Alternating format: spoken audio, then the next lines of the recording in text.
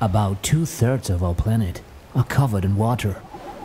In this vast and largely unexplored habitat, marine microbiology focuses on the smallest forms of life, microbes. Creatures that you cannot even see without a microscope, but which do incredible things. For example, surviving in the darkness of the deep sea with the help of poisonous gases. But how do they do it? To shed light into the dark, we dive into the deep sea.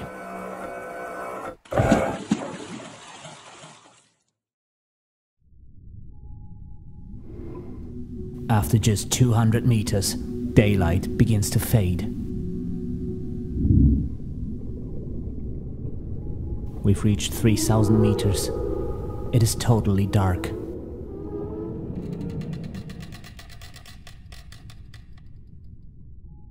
Most of the deep sea looks like a hostile desert.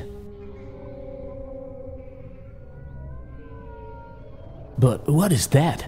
A whole underwater commune with various sea creatures is having a good time down here.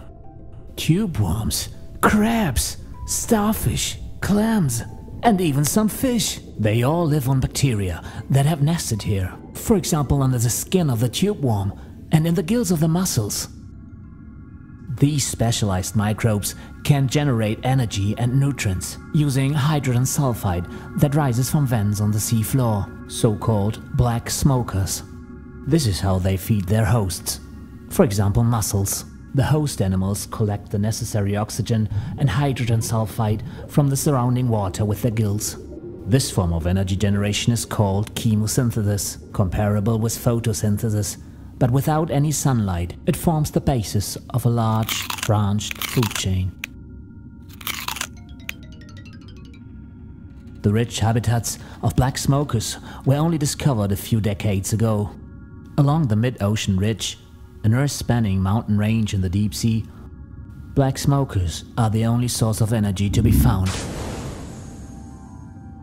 No wonder that the biotopes that form around black smokers are densely populated.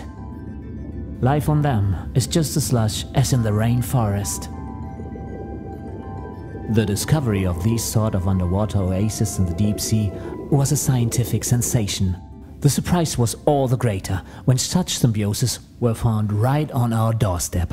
They are found in the North and Baltic Seas, as well as in the Mediterranean and many other places. In the coastal sediments of the Italian island of Elba, for example, bacteria live together with tiny worms. By means of chemosynthesis, the bacteria supply them with so many nutrients that neither mouth nor intestines are needed. There are more than 100 different types of worms around the world that have teamed up with bacterial lodgers.